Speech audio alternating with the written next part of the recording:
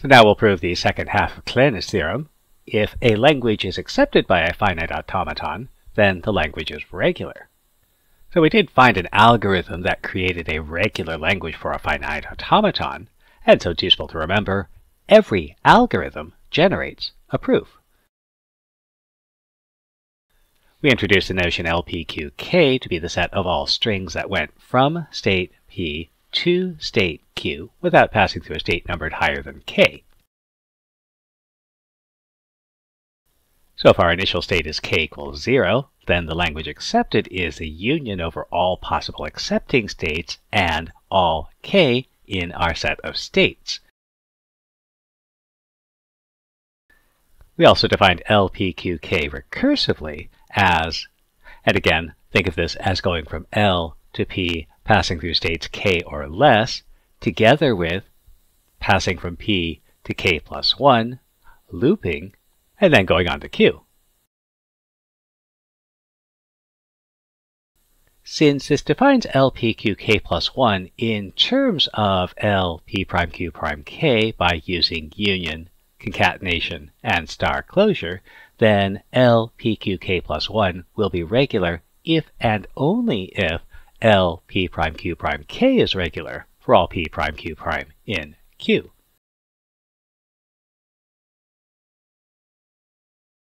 And this has the format of an induction proof. So we'll prove our base step. Suppose K equals 0. Consider LPQ0. Remember, these are the strings that allow us to pass from P to Q, only passing through the initial state 0 at most. So what strings could be in LPQ0? Suppose alpha is a string in LPQ0.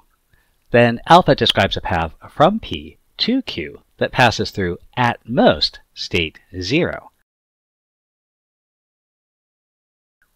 If it doesn't pass through state 0, then P and Q must be directly connected, so alpha must be X, a single symbol from our set of symbols. But any single symbol is a regular expression. Next, our path might pass through the initial state 0, but the path from P to 0 can't pass through any intermediate states, nor can the path from 0 to Q. This means that alpha must have the form yz, where y takes us to 0 and z takes us on to Q. But since y and z are individual expressions, then yz is a concatenation of symbols from sigma, and so it's a regular expression as well.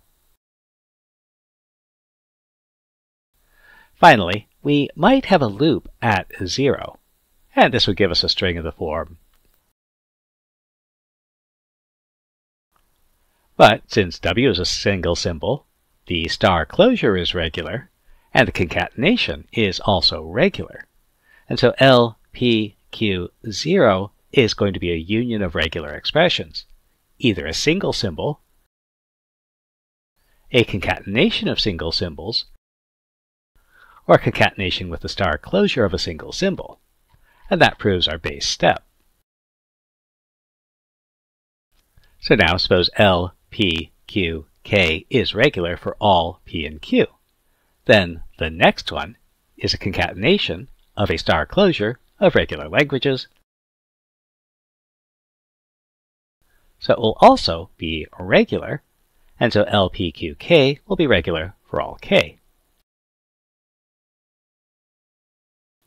Consequently, if A is an accepting state, then L0AN is a regular language, and the language accepted by our finite automaton will be a finite union of regular languages, since A and N are assumed finite, and so it will also be a regular language. Put together with our earlier result, we have Kleine's theorem. If L is regular, there is a finite automaton that recognizes it, and if a finite automaton recognizes a language L, then L is regular. It's traditional to state these related if-then statements as a single if and only if statement, a biconditional in other words, L is regular if and only if there is a finite automaton recognizing L. But again, anytime you run into an if and only if statement, remember it actually conceals two linked conditionals. So it's better to think about this as the pair of conditionals.